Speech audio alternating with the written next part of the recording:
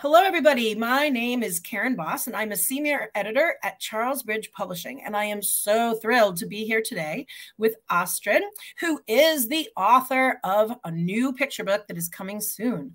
Astrid, can you introduce the title of your book and your name and a little more about you? Hi everyone, I'm Astrid Kamalyan.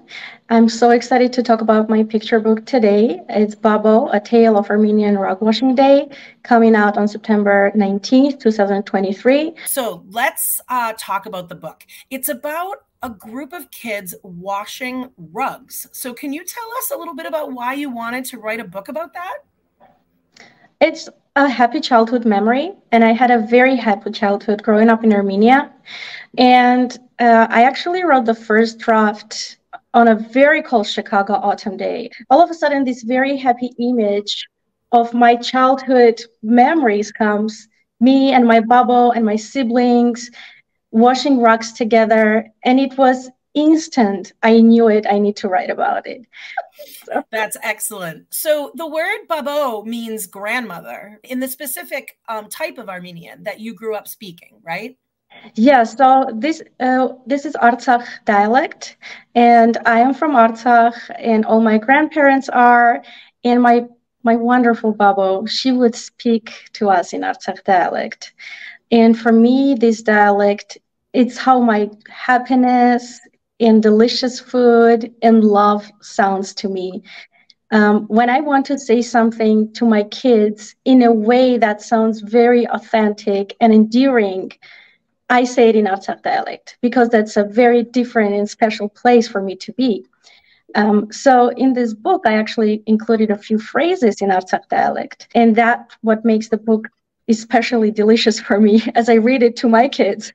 You know, I hear all these words and I hear my grandma's voice and all the things that she said to us and the way she would address us. She would say "Mataganim," which means my dear, you know. Oh, that's lovely. So your book has a group of kids in it, and it's a little girl, Tato, and then her siblings, and then a friend from nearby, and they're working together with this older woman to do a very sort of difficult task, actually, right? So can you talk about the joy in the book and how you think that this will resonate with kids around doing chores with family?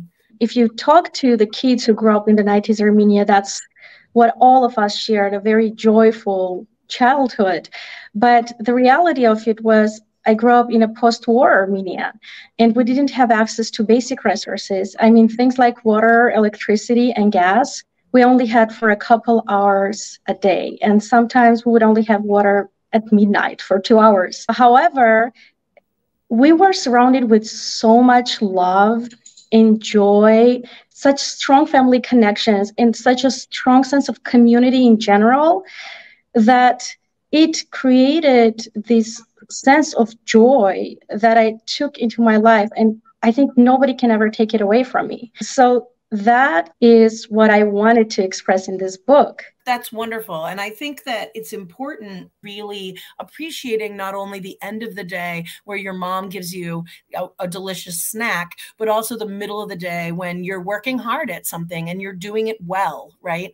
And the idea that you're old enough now to participate in this cool thing too. Oh, yeah, it was always, like you said, a cool thing. None of this we ever perceived as anything but play. I mean, we always thought, oh my God, rug washing, this is our favorite thing. Now, as I talk about the book with my community and I meet other Armenians, I have not met a single person who doesn't say, oh my God, rug washing was one of my favorite things to do.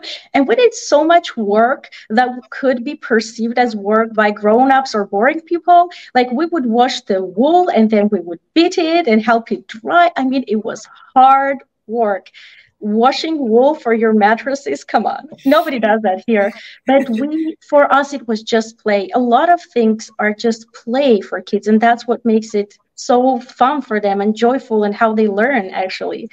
That's wonderful, Astrid. It's just been so fantastic to work with you to make this book come to life.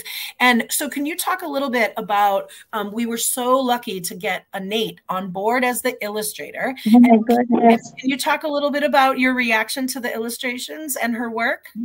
So Anahit, Her illustrations are sunshine on a page. You open the book, the sun shines through it. I mean, just look at that. This is one of my very favorite spreads.